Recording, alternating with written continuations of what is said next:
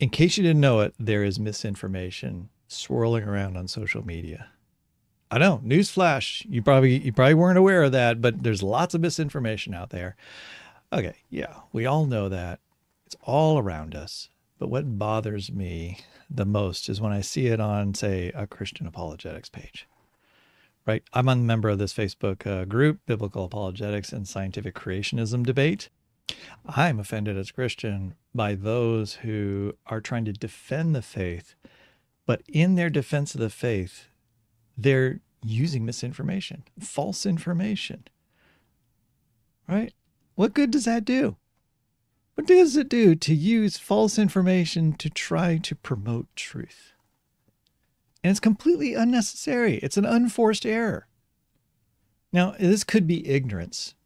And the thing is, it is misinformation that might have been innocent originally. It was shared multiple times by multiple people potentially, and then someone else saw it and they used it as a defense or an apologetic. Right? Is this coincidence or is it Godcidence? Godcidence, right? Yeah. Obviously, this couldn't have happened by chance, right? So it's a poor man's use of the intelligent design argument. So what's going on here? This is just posted today. This flower blooms only once every 7 years and remains beautiful for just 7 days. Isn't that incredible? 2 uses of sevens. And 7 in scriptures is a term of completion, all right, of perfection, right? Lots of things come in sevens. And so here you have a plant that blooms every 7 years and its flowers only last 7 days. That surely that's a sign that couldn't have happened by chance. God must have directed things or created this plant in order to mimic or represent the perfection of his creation. Sounds like a great, and when I go to Awesome Stuff 365, which has like several million members, it's not a Christian apologetics page. It's simply just like really interesting, cool information, like science tidbits and pictures and so forth. A lot of it AI, but, and so I don't think that person was intending to make this a statement of Christian apologetics, right? A proof of Christianity or God's creation. But this person is saying like, oh yeah, maybe it is so. So I want to use this picture, this statement, and then I'm going to show you what's underneath it. Let's just go there now. So what I'm going to do today is hopefully in just a few minutes, I will try to correct this misinformation and teach you a little bit of botany, because as a botanist by training and having worked on plants that are similar to these, I think I can fix some of the errors that are here. And I'm going to make my one little small contribution today to directing us toward a more truthful social media. So here's the rest of this story here, right? This flower blooms only once every 7 years and remains beautiful for just 7 days. And then look at the description by Awesome Stuff 365. This silversword, known as the flower of patience, is a rare plant native to the volcanic slopes of Maui, Hawaii. It's true. All right. I give him credit for that. That is accurate. That is the name, and that is where it grows. This extraordinary plant waits up to 50 years to bloom, showcasing a stunning display of purple flowers before it dies. Profound symbol of patience and resilience. This is a feel-good, learn from nature sort of Facebook page. But you notice the disjunct here? This flower only blooms every 7 years. And then in the description, this extraordinary plant waits up to 50 years to bloom. Okay, so which one of these is right? Which is it? Is it every 7 years or is it up to 50 years? And I can also tell you it's not 7 days either. Let me tell you a little bit about this plant. This plant is a member of the sunflower family. Now you might look at this and you might say to yourself, well, that doesn't look like a sunflower to me because you're visualizing Helianthus anus, which is the popular big sunflower. Right, but there are 20,000 species of sunflowers, and there's a group of sunflowers in its own subfamily that are on the Hawaiian Islands called the Silverswords. It's thought that they're all related to one sunflower that migrated to Hawaii, didn't migrate itself, brought like on a bird's feather, stuck to a bird's feather. Bird brought it to Hawaii. The plant started to grow there, reproduced, and eventually grew and expanded its populations across all the Hawaiian Islands. And this is one species of those 20 or more species that are alive today.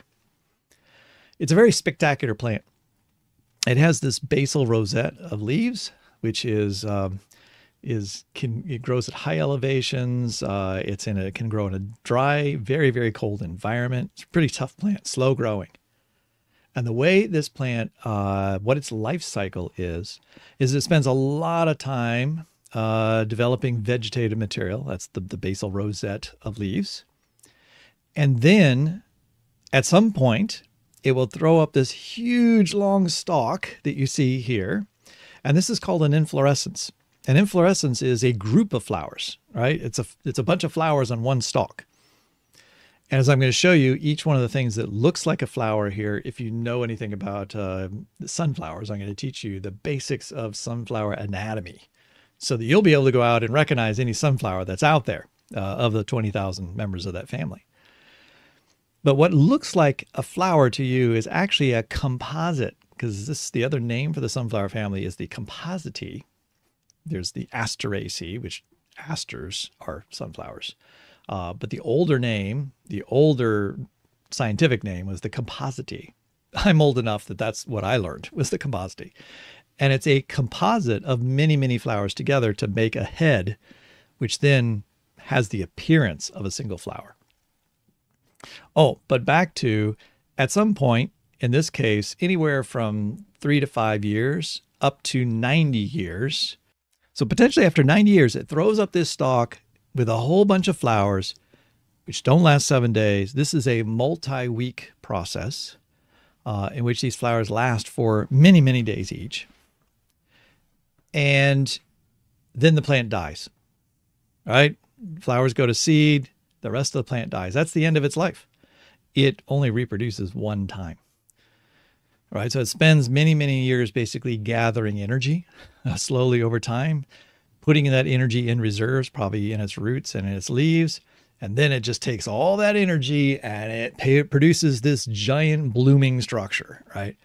Produces thousands, some tens of thousands of seeds. And then when they dry, they scatter. And hopefully, at least one or two will eventually be able to grow up into another Hawaiian silversword. So just telling you that tells you there's something wrong with this other image over here. This flower blooms only once every 7 years. Well, the same plant doesn't bloom every 7 years. It blooms one time during its lifetime. And it's not after 7 years. I mean, there may be a few of them that bloom after 7 years, but that is not a regular pattern of theirs at all. I have no idea where they came up with that. I don't know what the origin of this image and the text here is. I don't know who put that together, and I have no idea where they got that information. Seems completely made up to me. And how long do the flowers last? 7 days? I doubt anyone's actually done any measurements to see like how long, from the moment the flower appears, like opens, does it last just 7 days? Highly doubtful. I think some of the flowers may only last a few days. It's possible some of the flowers may last a couple of weeks. I doubt there's any kind of consistency to 7 days. And that also has to do with the fact that I'm sure the person who put this together is thinking the whole thing is a flower. But let's take a look at the inside of a sunflower. All right, so here's the inside of a helianthus, which is your more, what you probably stereotypically think of as a sunflower. And so you have this huge head, and at the periphery of the head, you have these what look like petals at the edge, right? These things look like petals. But they're not petals, they're individual flowers. It's a little hard to see here, but this is actually the fusion of several petals together. And if you were to follow this toward the base, you'd find that this comes from a single unit like this. Actually, it might be easier to start with. Those are called the ray petals. And these are called, the ray flowers. And these are called the disc flowers because these are all individual flowers. This is a flower, this is a flower, this is a flower, this is a flower, this flower, this flower. All right, there's hundreds and hundreds and hundreds of individual flowers here in this composite. And the composite, when it flowers, has the appearance of a single large flower, right? So it's a bunch of flowers that get together and act like a single flower to attract pollinators, of which you see one right here. So let's go back over here. So you see this flower right here? There's 1, 2, 3, 4, 5. There's actually 5 petals that are fused together in a little cup. And then here is the anther, all right? And this, actually, these are the anthers, the male parts. And then at the very center is the female stigma. And so when this gets pollinated, each flower is going to produce, has an ovule with an egg in it, and each flower is going to produce 1 egg. And that egg is going to grow into a form of a nut, which is a sunflower seed, right? When you crack open your sunflower seed, you're cracking open the ovary wall, which is hardened, to get the meaty material out from the inside, which is the inner portion of the ovary, which is developed into the fruit that you're eating. All right, so each flower produces 1 seed, but there's hundreds of flowers, so therefore hundreds of seeds in this head. The ray flowers, which are out here, each one of these things that looks like a petal is an individual flower that's 5 fused petals together. I don't believe, in most cases, they don't have their own like sexually active parts, and so they are sort of neutral, and they don't produce seeds. So now each one opens up. Now you can see that this flower, most sunflowers, they don't all open at one time. They open from the edge toward the middle. And so these are the more mature ones. They're going to get pollinated. Then the next ones start to open, and then these start to open, these start to open, these start to open, these start to, and that's why a sunflower often lasts for weeks at a time. From a human perspective, sunflowers are great because they're around for a long time. The reason they're around for a long time, though, is they're going through these successive stages of opening the flowers, which does what? It means that they're not trying to get everything pollinated at one time. There probably aren't enough pollinators to do that. They're opening them up, and every day pollinators can come, and they're pollinating those few flowers that are there. That also the pollinators have to move from one flower to another because there's only a certain number of flowers open. And so that means they're going to have to go to another flower, and they'll come to this other flower, and then go to another flower. What does that do? Well, that helps cross-pollinate, which is good for the sunflowers, for gene flow, moving genetic variants around the population and getting lots of variation in their offspring. And so all of this is you can think of it as, it's a strategy, right? It's the sunflower strategy for survival, for gene flow, for how they're going to attract pollinators. But back to this, this image, right? And this little blurb saying, and these flowers are open 7 days. Well, what do they mean by 7 days? Each one of these flowers isn't open for exactly 7 days. In some sunflowers, it may be that each flower only really lasts for a day or two. In many cases, the flower is open for as long as it needs to be until it gets pollinated. And then once it's pollinated, then it begins to look like it decays, but actually what's happening is the ovary starts to grow into a seed. And so you can't say it flowers for 7 days, right? It's flowering for as long as it needs to flower. In some cases, if there aren't many pollinators around, it's going to flower for a long period of time. And if there's a lot of pollinators around, it might be 1 day. 24 hours is all you need to get pollinated. So anyway, I just wanted to, this was just an excuse to talk about sunflowers because I like sunflowers, and the lab that I worked in to do my PhD was a specialist on sunflowers and sunflower taxonomy, identifying sunflowers. And although I didn't myself work on sunflowers, I was surrounded by people who were very involved in trying to identify and understand sunflowers. And back to our friendly image here. Right? It's just, I'm not like, this isn't the worst thing that's ever happened on this particular page. This isn't the worst misinformation I've ever seen. It's just kind of sad. It's like, it's easy to take advantage of people with simple misinformation for which other people take, and now they're going to, you know, this person put it on their personal page, and so therefore they're telling their friends there's this amazing plant out there that, you know, it flowers every 7 years and its flowers last 7 days, and this is just an amazing sign that God has given us. I mean, all of God's creatures and things are amazing in their own ways, but there's Those are not facts. Those are not true facts about this plant. So how can that be a sign of its kinship to biblical numerology, right? If those numbers aren't even accurate. So coincidence or godcidence? Oh, I said this was going to be short, but I'm sure I could go on for 30 more minutes about the nuances of how this is actually coincidence and godcidence. In other words, you know, if creation is God's doing, all right, then the properties that this organism has are the result of God's creative capacities. And we'd have to have a long discussion about exactly how God acts in the world and so forth. I have no idea how to wrap this up. I didn't think about beforehand what I was going to do when I got to the end or what my message was here. It's just, coincidence or godcidence.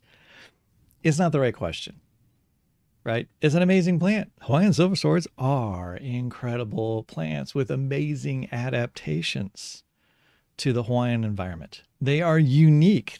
All silver swords are only found in the Hawaiian Islands, and most of them are only found on one single island, adapted to one single area of that island. So that is amazing. That's amazing design in a way. That's an amazing plant. All right. She know where it happened? I mean, she remember. Wow, is that the store down the street? Hmm. Saturday, it looks like I'm pretty definitely going to go see my dad because he said they're available and I need to. I haven't seen him in a while. So this Facebook page is just chock full of far worse misinformation, right? Misunderstandings, promotion of horrible ideas. This is a mild example. But if I can like make one little tiny difference in this world, and somebody who knows a little bit more about sunflowers, and won't get hoodwinked by simplistic, intelligent design arguments like this, then I feel like I've done something today. All right. So with that, I'll sign off. We'll see you when we see you.